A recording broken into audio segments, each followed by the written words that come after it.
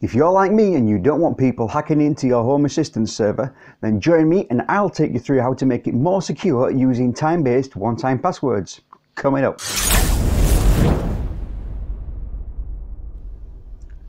Hey, welcome to Hascasts. If you're new here, then my name's John. My goal is to make it easier for you, whether you're a beginner or a developer, to get into, keep up to date with and make the most of Home Assistant and home automation in general. So if that sounds of interest to you, then feel free to subscribe and don't forget to ring that bell if you want to know when my new videos are released or when I go live. Okay, so a lot of people have their Home Assistant server exposed to the public using something like Dyn DNS or Duck DNS. That means that anybody that finds it can visit your server, then it's just a case of trying to guess your password. I know that. How about you add a 1 on your end of your password?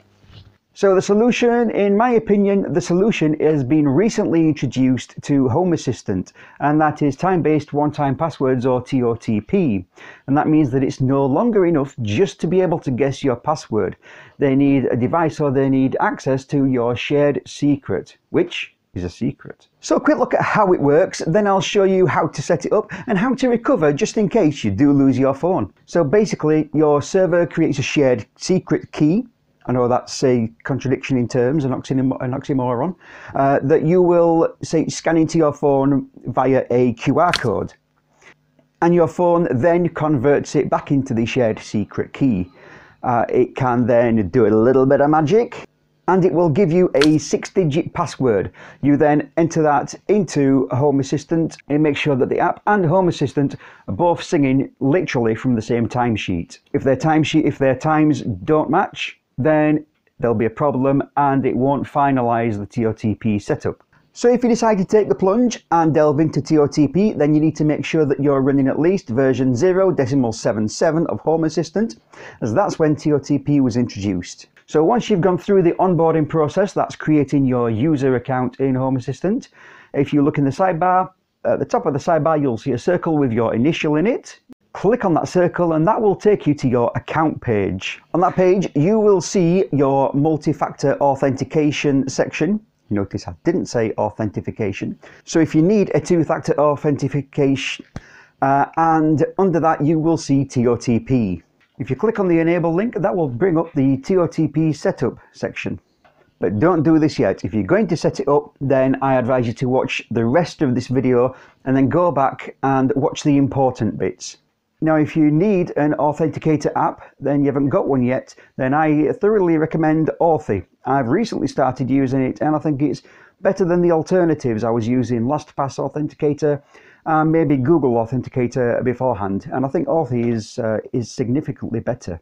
So to set it up, click the plus icon and either scan the QR code or enter the code manually. It will immediately give you a 6-digit password. You enter that straight into Home Assistant and that will let Home Assistant know that you are literally both singing from the same timesheet.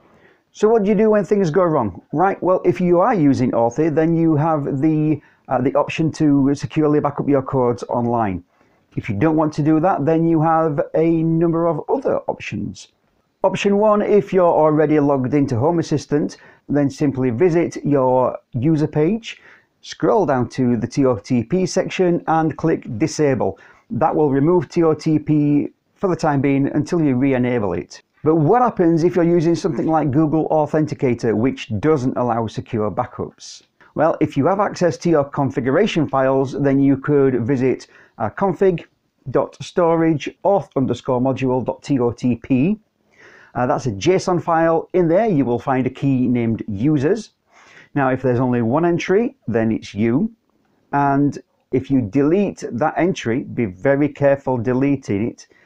You can then log into Home Assistant and you won't need your TOTP password.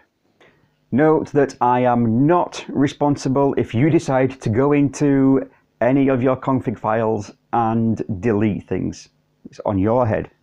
Okay, option 3, this leads me on to my super happy fun top tip, which is, if you're going to set up TOTP, set it up from a device that allows you to print, such as a computer.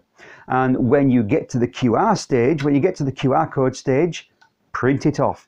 Print off the QR code and the shared secret. This will act as an offline backup And that will mean that if you lose your phone or anything like that, then you can just rescan the original QR code.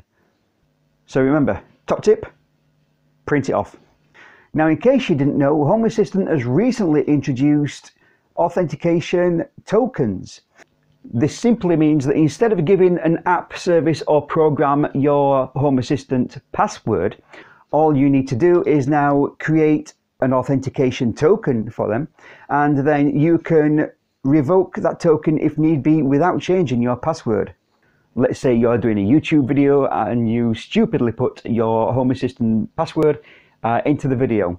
That is less of an issue because if you're using tokens, you can just refresh that token and update the program that you're using. This is yet another great step forward for the Home Assistant ecosystem, and if you're interested in that, then by all means you can watch my video on it. Click on the top video. Now, if this video is quite new, then the chances are I may not have finished it yet. Not to worry, you can always watch another great video by clicking on the bottom one. Any questions, comments or queries are welcome. Please, we all need to learn from each other. Thank you for your support. Bye bye.